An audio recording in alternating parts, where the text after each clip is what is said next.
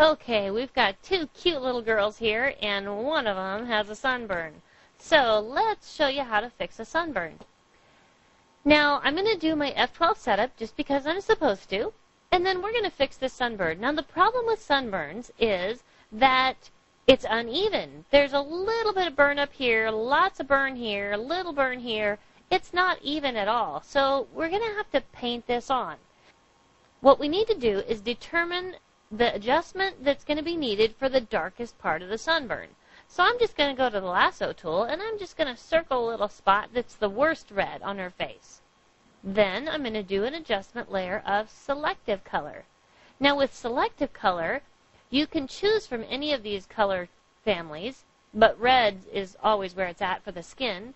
And then I'm going to turn down the magenta. Oh, look at that. It's taken out the red.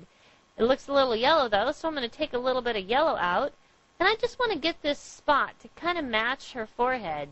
That looks pretty good, about right there. And I'm going to say, okay. Now this is what my mask looks like. I know I really don't want a hard edge circle on her cheek, so I'm going to fill it with black. I'm going to put black as my background color here, and Control Backspace, or Command Delete, is the shortcut to fill with black. I can go Edit, Fill with Black this way, and that will fill my mask with black. Either way, the mask is now filled with black, so that means this adjustment layer does not show up anywhere. The only way to make it show up anywhere is for the mask to be white. So if I want to paint on my adjustment, I just go to my paintbrush, and let's paint it about 30%, because really up here it probably only needs about 30%. I'm going to choose a real soft brush, like my Retouch 300 pixel soft brush, and size it down. Let's just paint a little bit up here on her forehead, and how about a little bit on her cheek, little bit on her cheek, little bit down her nose, maybe a little bit on her chin.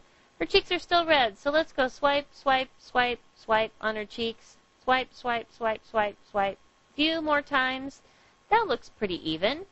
So now let's look at before and after. Look at that. It does a great job. And this is what my mask looks like. So this is a perfect way to fix sunburn because you can paint it on depending on where it's needed.